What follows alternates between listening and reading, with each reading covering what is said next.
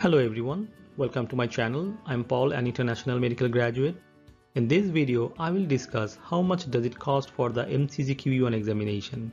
I have a lot of videos on the Q1 examination. If you haven't seen those, please check the link in the description below. And if you find this video helpful, please subscribe to my channel and like this video. Now let's jump into the video.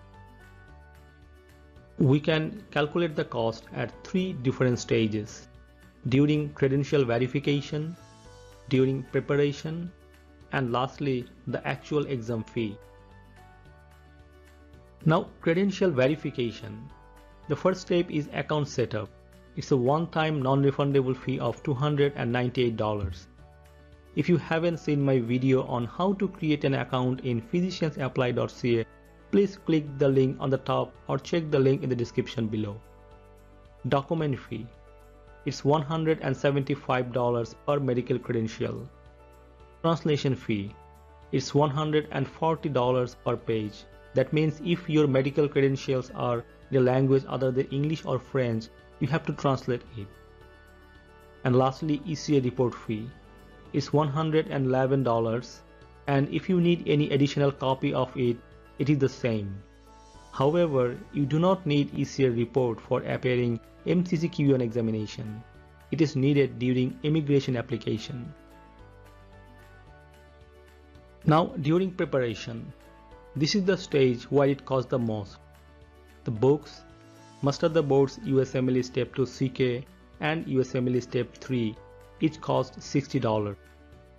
Toronto Notes, which is highly recommended for Q1 examination, it costs $200. And lastly, First Aid USMLE Step 2 CK, that cost $45. You do not need to buy all books, but these are the recommended materials that I would suggest. Question bank, which is a must material for Q1 examination. I went through eWorld Step 2 CK for my preparation, and I would recommend for online subscription for 6 months to 1 year. It would cost around $550 to $650 depending on your duration of subscription.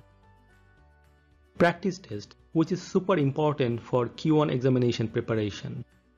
You will find those on MCC website. Full-length preparatory examination, that cost $510.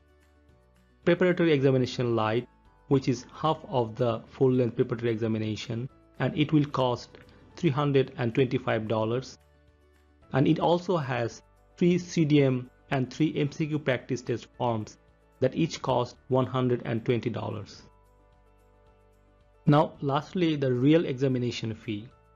As of today, the application fee for MCCQE1 examination is $1,330.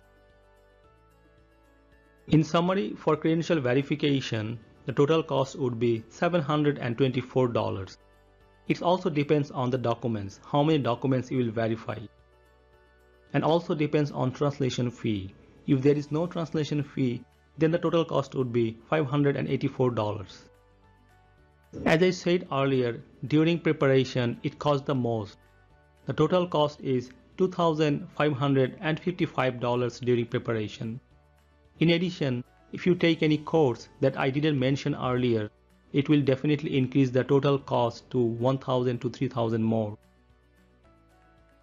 Lastly, if I sum up all these costs, the total cost would be $4,609.